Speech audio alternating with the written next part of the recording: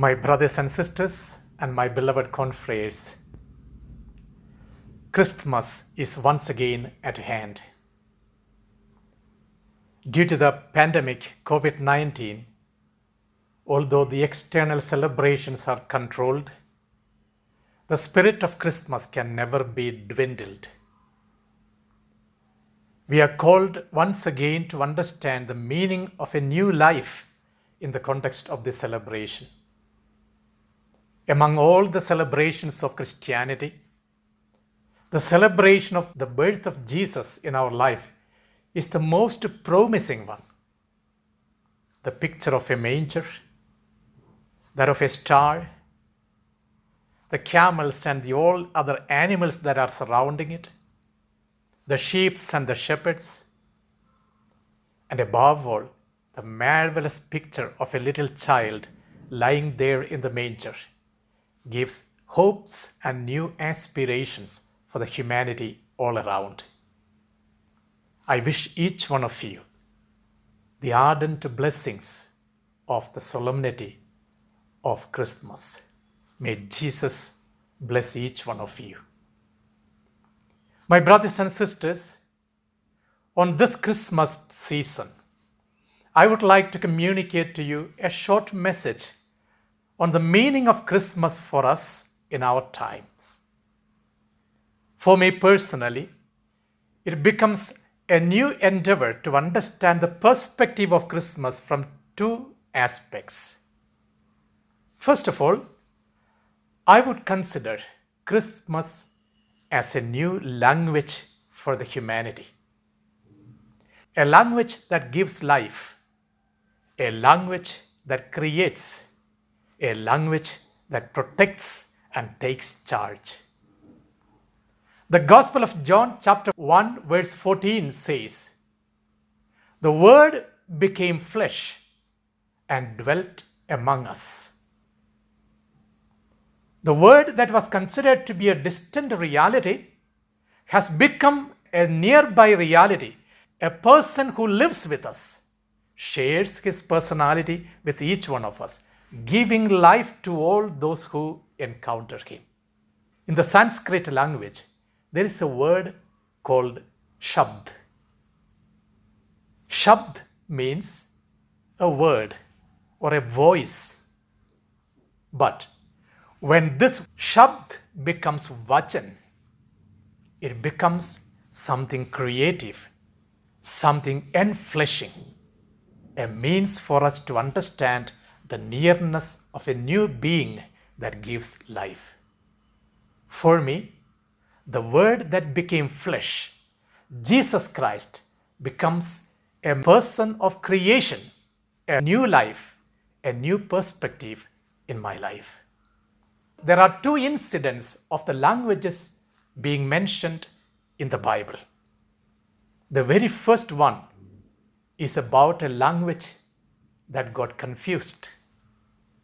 If you read the book of Genesis chapter 11, we have this particular incident about the Babel Tower.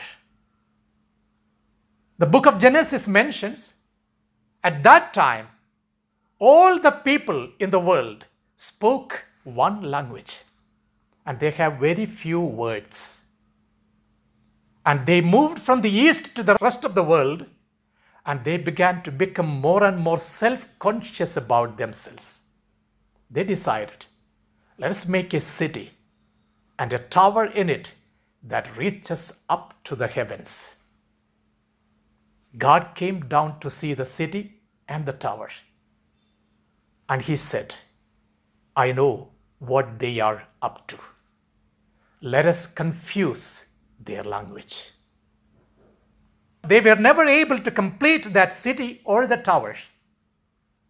The engineer does not understand the language of the contractor. The mason does not understand the language of the carpenter. Confusion all around. An unfinished city and an unfinished tower.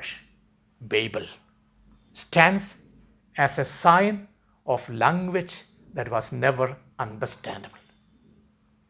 There is another story of a language that was spoken at the end of the Bible. It's all about the language of a Galilean, Peter, a man whose identity was betrayed because of his dialect. His language was unacceptable for many. And this man stands out now before the whole humanity. As the scripture would say, people from every part of the world came together to listen to Peter, and he spoke in his dialect, in his language, and they all understood it in their own tongues. A language that brings people together, a language that creates life, a language that diffuses confusion in the life of the people. Between Babel Tower and the experience of the Pentecost, there stands the Word that became flesh and dwelt among us. Jesus Christ, a new language for the humanity. My brothers and sisters, when we come together to celebrate this great solemnity of Christmas, let's always understand this new perspective of a language that is spoken by Jesus, who is the Word made flesh. In my own family, in my own relationship, do I speak a new language? Or rather, put this question to yourself and answer it. Has your house become a home?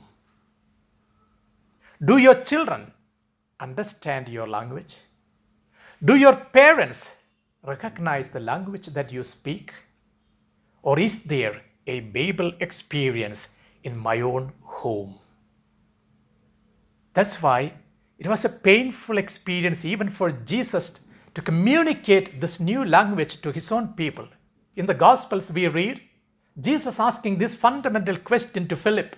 Philip, I was so long with you. Still, have you not understood me?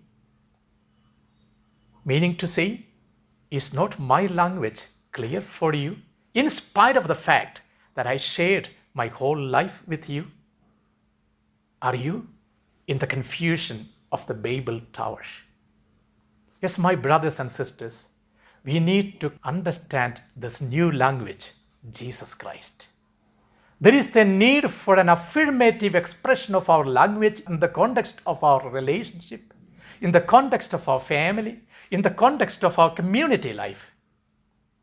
I made this very sad experience once as I was dialoguing with one of my students.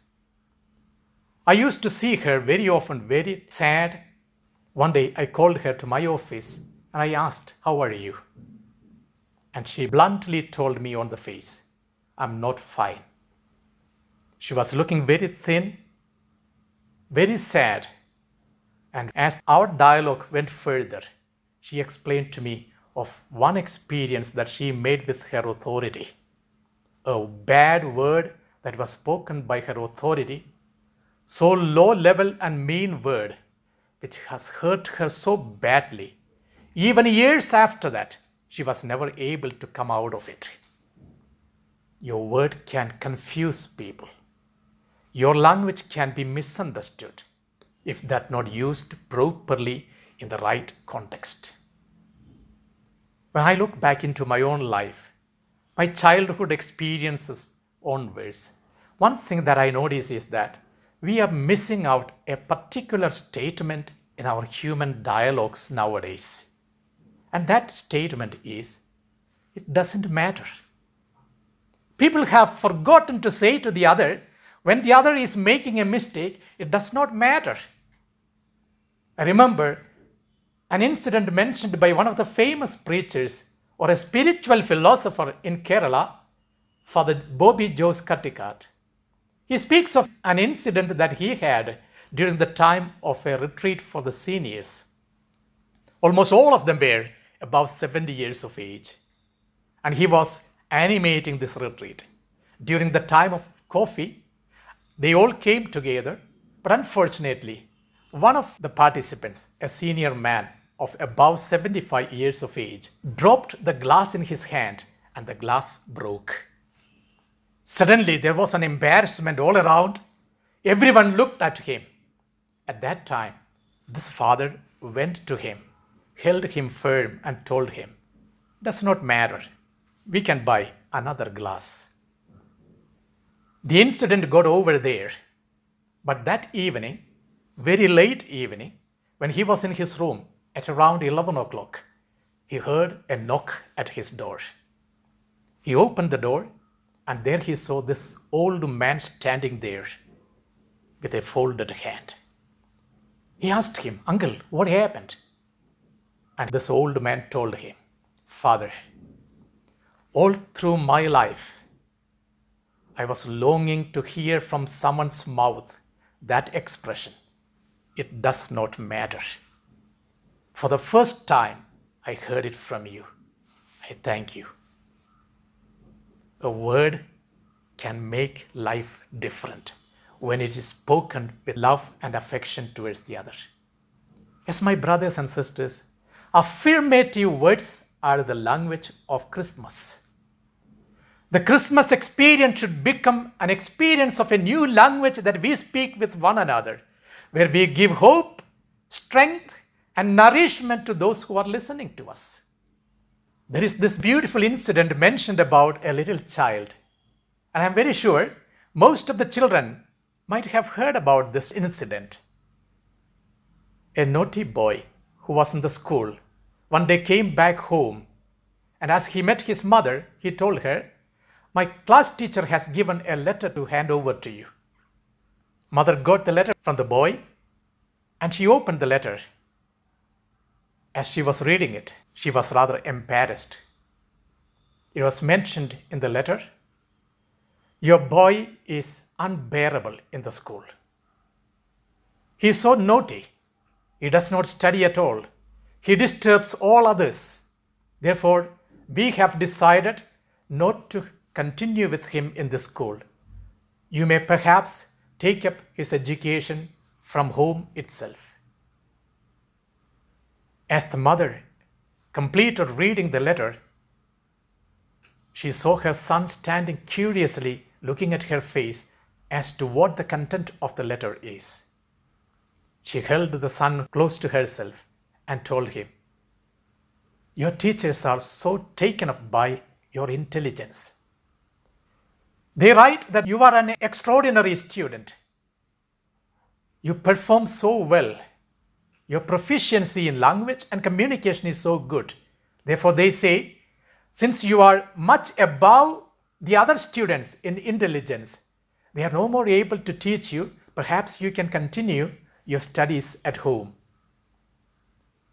And later, this child became one of the greatest inventors in the history of America, Thomas Alva Edison. It is said that later he himself saw that letter which was written by the teacher with tears in his eyes. When the destructive language spoken by the teacher is transformed into a creative language by the mother, the life of that child was totally transformed. Is your language affirmative? Are you able to communicate a new language of satsang? In the Gandhian language, coming together to speak truth. The old monasteries and ashrams always held satsang, speaking truth in the community. Our dining halls should become a place where we communicate the language of love, affirmation, and truth. Yes, my brothers, my sisters, Christmas is a new language. A second aspect of Christmas which I would like to share with you is Christmas is an Emmanuel experience. Emmanuel means with us is God. To be with the other is the message of Christmas. We need to take time to go to the other, to stay with the other, to experience the other, empower the other, and give joy to the other. That is Emmanuel experience. And this experience should be transformative and challenging. We have this beautiful experience of the encounter of Jesus with Mary and Martha, two sisters who were different in their life approach.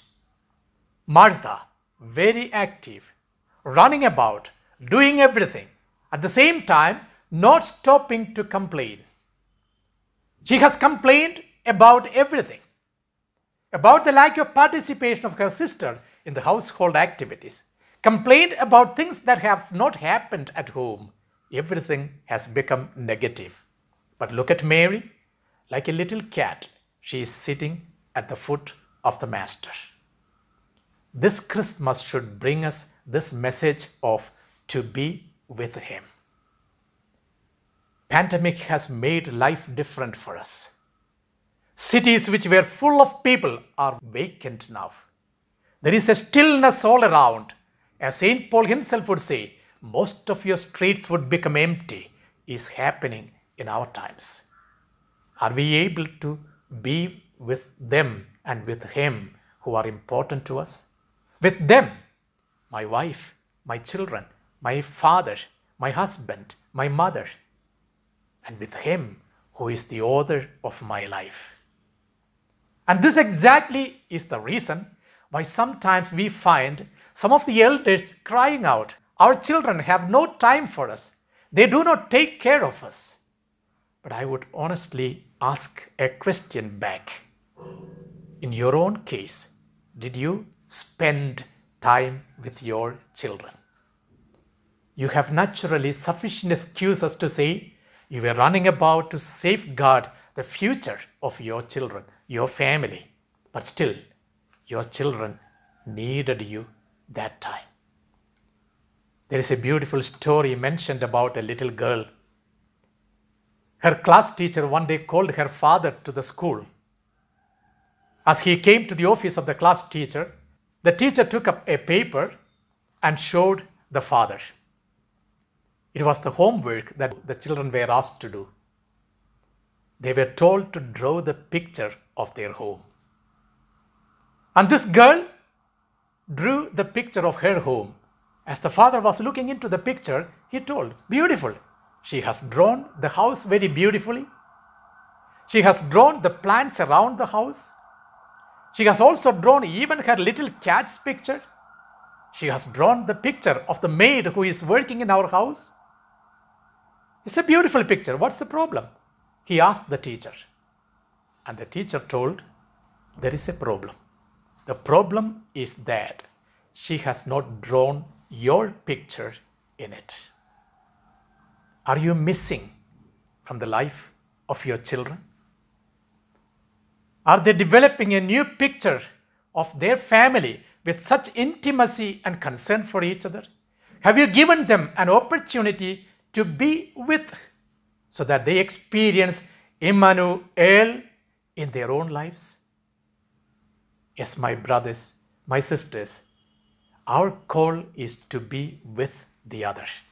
May it be my friend, may it be my husband, may it be my wife, my children, my parents, my community member, my superior, whoever they are. Are you with them, with him, with her? I wish each one of you the blessings of this new Christmas celebration with that new language of love, an affirmative language that builds up, and with that experience of being with the other. May Emmanuel, the Word made flesh and dwelling among us, be the strength and motivation of our life journey into the new year. I wish each of you Merry Christmas. God bless you.